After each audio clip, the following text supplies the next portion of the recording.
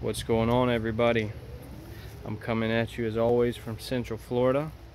I tried to make a harvest video this morning, but since I'm just using my phone, it's really difficult and it just doesn't come out really presentable. So I figured I'd just lay everything out and share with you what I was able to just harvest. It's a very plentiful harvest, a lot of food right here. We got some patty pan squash. I mean, these are some big patty pan squash. That's 2 or 3 pounds, both of those there, which they'll still be tender. People say they have to be picked small like this, which that's when they are the most tender, but I'll make plenty of food with that. That'll be absolutely delicious. And I got this really nice zucchini.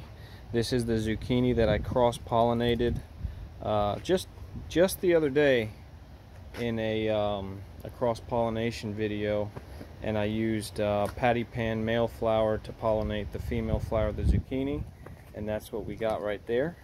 I'm really impressed with all those plants. It's only been about 2 weeks since I made the first squash update, and they were relatively small, and now these plants are absolutely gigantic.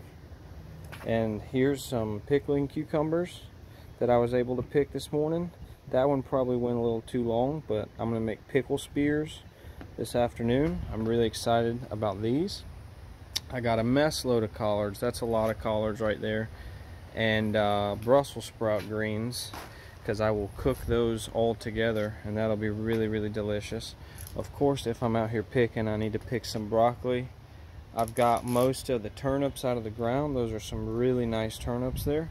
Here's some potatoes that I actually picked a couple days ago and had them out here in the shade curing, but they're ready to go inside. And just some really nice peppers. Look at that bell pepper and these poblanos. I got some jalapenos, serranos, the first orange habanero of the season. Tell me that's not the most beautiful habanero that you've ever seen. It's absolutely gorgeous. Trinidad moruga. We got some banana peppers, and I picked some of my snow peas. So if I would have gone to Trader Joe's or something like that to find all this specialty stuff and organically grown, this would have cost me a fortune, and it's literally cost me just a couple dollars to grow all this food, guys. So thanks for tuning in. We'll get back at you soon. Have a great day.